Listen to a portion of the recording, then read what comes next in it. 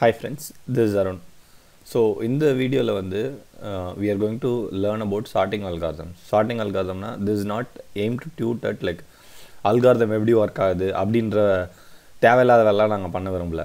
So இதில் என்ன try பண்ணியிருக்கோன்னா எதுக்காக நம்ம சார்ட்டிங் பண்ணுறோம், எந்த சார்ட்டிங் எந்த இடத்துல இது பண்ணால் நல்லாயிருக்கும், ஓகே.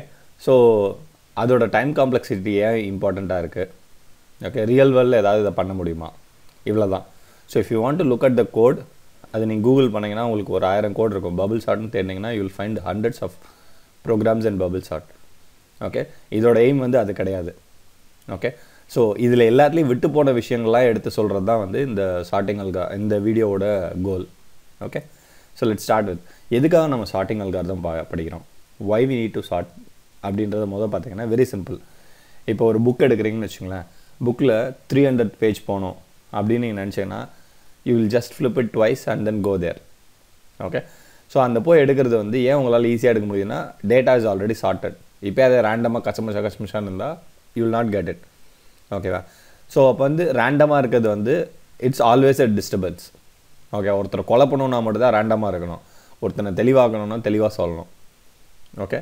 ஸோ அதுதான் மெயினானது. அது இதுன்னு இல்லை, எங்கேனாலும் ஒரு புக் எடுத்து ஒரு சாப்டராக பிரிச்சுருக்கிறதோ, ஒரு படம் எடுத்து ஒரு சீக்வன்ஸ் ஆஃப் சீன்ஸ் வைக்கிறதோ, நீங்கள் எப்போ தெளிவாக இருக்கணும்னு நினைக்கிறீங்களோ அப்போ ப்ராப்பராக ஆர்டர்டாக வச்சுருப்பீங்க.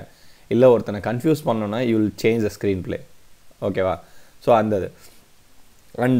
இதில் ஒரு முக்கியமான விஷயம், சார்ட் பண்ணோன்னா ஏதாவது ஒரு விஷயத்தை எலமெண்ட் எடுத்து சார்ட் பண்ணணும்.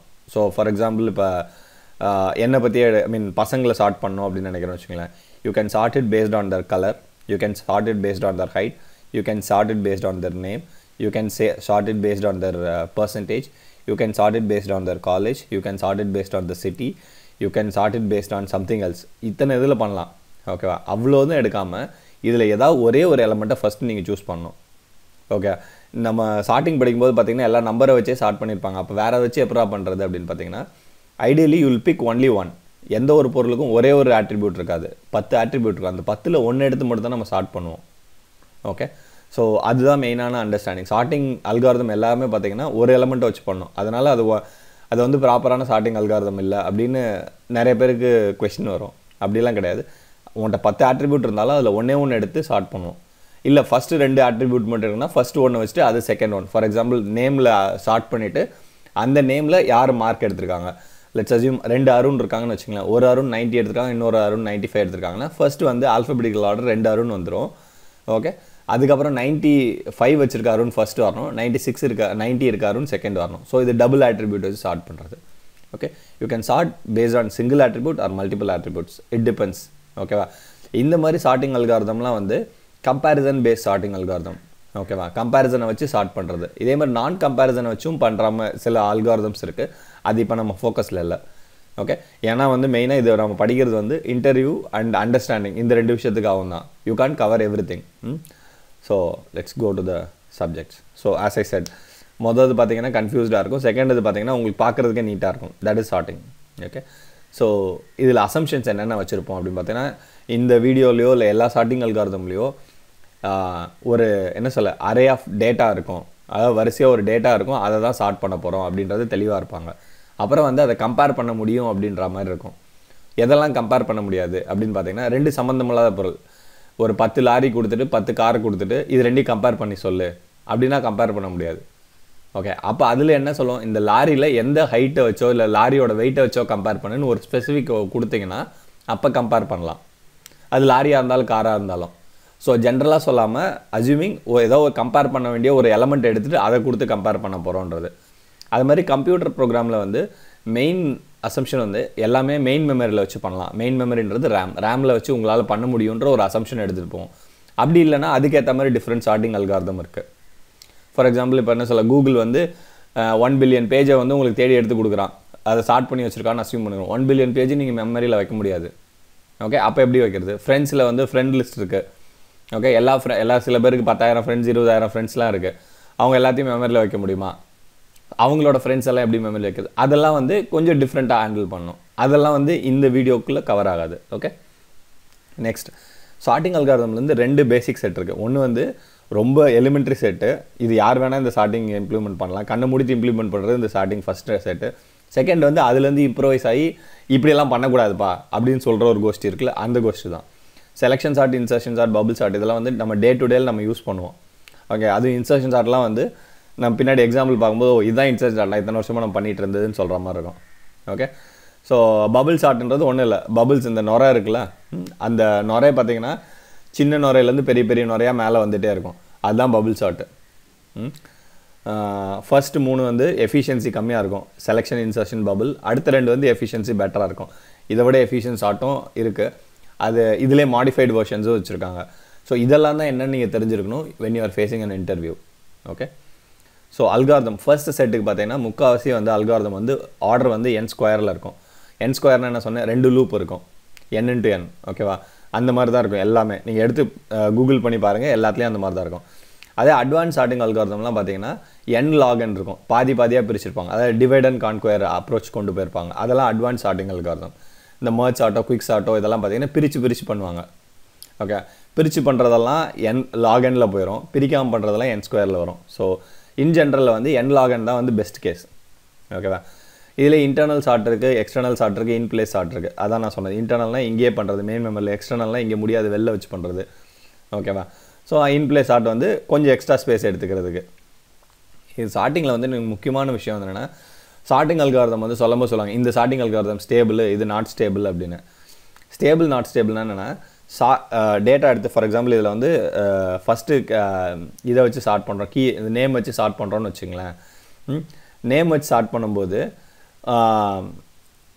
இல்லை, இப்போ வந்து ஆர்டர் பண்ணுறது வந்து செகண்டில் இருக்க காலம் வச்சு ஸ்டார்ட் பண்ண போகிறோம். இதில் பார்த்தீங்கன்னா 333 இருக்குது கீழே, இங்கே வேல்யூ பாருங்கள் 333 இருக்குது. ஐடியலாக வந்து A3 வந்து மேலே போயிருக்கணும். ஓகேவா, ஏன்னா இந்த செட்டுக்குள்ளே A தான் ஃபஸ்ட்டு வந்திருக்கணும். ஸோ அது அப்படி போல். ஸோ இதுதான் வந்து ஸ்டெபிலிட்டி இல்லை அப்படின்னு சொல்லுவாங்க, இந்த மாதிரி விஷயங்கள் தான். அதாவது வந்து அதோட சீக்வன்ஸ் வந்து ஒழுங்காக ப்ரிசர்வ் ஆகிருக்கணும். ஃபஸ்ட்டு இருந்தது பார்த்தீங்கன்னா ஆண்ட்ரூஸ் தான் வந்து ஃபஸ்ட்டு வந்திருக்கணும். இங்கே ஆண்ட்ரூஸ் ஃபஸ்ட்டு வரல, ஆண்ட்ரூஸ் செகண்ட் வந்து கனகா தான் ஃபஸ்ட்டு போயிருக்கு. ஸோ இந்த மாதிரி உன்னோட என்ன சொல்ல டேட்டாவோட பொசிஷனிங் வந்து அடி வாங்கி விடுறது தான் வந்து ஸ்டெபிலிட்டி சொல்கிறது. ஸோ இது முதல்ல அண்டர்ஸ்டாண்ட் பண்ணியிருக்கணும். Okay, so as usual as side like sorting வந்து is very helpful when you are searching for something. ஓகேவா, சார்ட் ஆயிருந்துச்சுன்னா உங்களோட சர்ச்சிங் ஈஸியாக இருக்கும், இன்ட்யூட்டிவாக ஈஸியாக பண்ணலாம். ஓகே, ஸோ இந்த மாதிரி எந்த சர்ச்சிங் ப்ராப்ளம் வந்தாலும் சார்ட்டடாக இல்லையான்றது ஒரு கொஷினாக கேளுங்க. ஓகே, இதில் முக்கியமான விஷயம் தான். ஸோ சார்ட்டிங் அல்காரிதமில் வந்து ஃபஸ்ட்டு 3 செட்டு பாருங்கள், ஒரு மாற்றமும் இல்லாமல் இருக்குது. Selection, bubble, insertion, n square. நீங்கள் என்ன டேட்டா கொடுத்தாலும் அது எரும மாடு மாதிரி n ஸ்கொயரில் தான் பண்ணி கொடுக்கும். இதே அடுத்து மர்ஜ், குவிக் சார்ட்டோ பார்த்தீங்கன்னா ஒஸ்ட் கேஸில் வந்து n log n போகும், பெஸ்ட் கேஸில் n log n இருக்குது மர்ஜ் சார்ட்டு. குவிக் சார்ட் வந்து n square, n log n. So இதில் பெஸ்ட்டு இது ரெண்டில் யார் பெரிய ஆள்னு பார்த்தீங்கன்னா மர்ஜ் சார்ட் தான் பெரிய ஆள். ஏன்னா ஒஸ்ட்லேயும் ஒழுங்காக பண்ணுறான், பெஸ்ட்லேயும் ஆவரேஜ்லேயும் ஒழுங்காக பண்ணுறான். ஓகே, பட் எல்லோரும் ப்ரிஃபர் பண்ணுறது குவிக் சார்ட். ஏன்னா வந்து மர்ஜ் சார்ட் வந்து எக்ஸ்ட்ரா ஸ்பேஸ் தேவை, இதுக்கு எக்ஸ்ட்ரா ஸ்பேஸ் தேவையில்லை. ஓகேவா, இது ஒரு ரொம்ப முக்கியமான கொஸ்டின், இது நீங்கள் தெரிஞ்சு வச்சுக்கோங்க. ஓகே, இன்சர்ஷன் சார்ட் இதெல்லாம் வந்து நம்ம டே டு டே இந்த கார்டு விளையாடுவீங்க தெரியுமா, கார்டு விளையாடும் போது எடுத்து இன்சர்ட் பண்ணுறீங்களா, ஒரு இதாக எடுத்து ஒரு கீயை பிக் பண்ணுவீங்க, அதை எந்த இடத்துல போய் இன்சர்ட் பண்ணணும்னு பண்ணுவீங்க. ஸோ அதான் இன்சர்ட் சார்ட். நீங்கள் எப்போயாவது ரம்மியோ இல்லை ஏதோ ஒரு கார்ட்ஸ் விளையாண்டிங்கனாலோ பக்கத்தில் ஃப்ரெண்ட்டு சொல்லுங்கள் I am doing insertion chart அப்படின்னு. ஓகே, குவிக் சார்ட் வந்து அதே தான், பாதியாக பிரித்து பண்ணும். அதாவது வந்து நம்ம கிளாஸில் சாப்டர்ஸ் படிக்கும்போது ஃபர்ஸ்ட் 5 சாப்டர்ஸ் இந்த கோஷ்டி படிங்க, செகண்ட் 5 சாப்டர் நாம் படிப்போம். அதுக்கப்புறம் அதில் 2 பேர் இன்னும் கொஞ்சம் ஃபஸ்ட்டு செகண்ட் கோஷ்டில் இன்னும் 2 பேர் நீ இந்த கொஸ்டினை படின்னு சொல்கிறோம்ல, that is what quick chart. So that the sorting became simpler, your task became simpler, divide and conquer method இது. அதனால தான் இது லாகினில் போகுது. ஓகேவா, so merge chart, merging time இதெல்லாம் நமக்கு முக்கியம் இல்லை. இதில் முக்கியமான விஷயம் என்னென்னு பார்த்தீங்கன்னா, எந்த ப்ரோக்ராமிங் லாங்குவேஜ் உங்களுக்கு நல்லா தெரியுமோ அந்த லாங்குவேஜில் என்ன சார்ட்டிங் அல்காரிதம் யூஸ் பண்ணுறாங்கன்றது கூகுள் பண்ணி படிங்க. ஃபார் எக்ஸாம்பிள் ஜாவாவில் அரேஸ்லேயும் ஒரு சார்ட்னு இருக்குது, அவங்க வந்து குவிக் சார்ட் அல்காரிதம் யூஸ் பண்ணுறாங்க. இதே வந்து லிஸ்ட்டில் வந்து மர்ஜ் சார்ட் அல்காரிதம் யூஸ் பண்ணுறாங்க. ஸோ இப்போ வந்து அதை வந்து மாற்றி வந்து மாடிஃபைடு குவிக் சார்ட் போயிட்டாங்க, டிம் சார்ட்னு ஒன்று கொண்டு போயிட்டுருக்காங்க. பைத்தானில் டிம் சார்ட் யூஸ் பண்ணிட்டுருக்காங்க. ஸோ இந்த மாதிரி நீங்கள் படிக்கிற லாங்குவேஜ்லேயும் டாட் சார்ட்னு ஏதாவது ஒரு ஃபங்க்ஷனாலிட்டி இருக்கும். அந்த ஃபங்க்ஷனாலிட்டி என்ன அல்காரிதம் யூஸ் பண்ணுன்னு தெரிஞ்சுங்க. That would be helpful for clearing and interview sometimes. ஓகேவா, ஸோ இவ்வளோ தான் கொஸ்டின். இதுக்கு மேலே நீங்கள் போய் பார்க்குறதா இருந்தாலும் ஒரு சார்ட்டிங் அல்காரிதம் தாராளமாக எடுத்து தனித்தனியாக பார்க்கலாம். அது எவ்வளோ அண்டர்ஸ்டாண்ட் பண்ணணுன்றது அவசியம் உங்களுக்கு பெருசாக கிடையாது. ஏன்னா ஃபைனலாக நீங்கள் ரியல் டைம் போகும்போது நீங்களாக தான் எடுத்து பண்ண போகிறதில்ல, இருக்கிற சார்ட்டிங் அல்காரிதம் யூஸ் பண்ண போகிறீங்க. பட் எந்த சார்ட்டிங் அல்காரிதம் யூஸ் பண்ணுன்றதை நீங்கள் புத்திசாலித்தனமாக இருக்கணும். அதுக்கு தான் இந்த பேசிக்ஸ். ஓகே, தேங்க்யூ ஃப்ரெண்ட்ஸ், பாய்.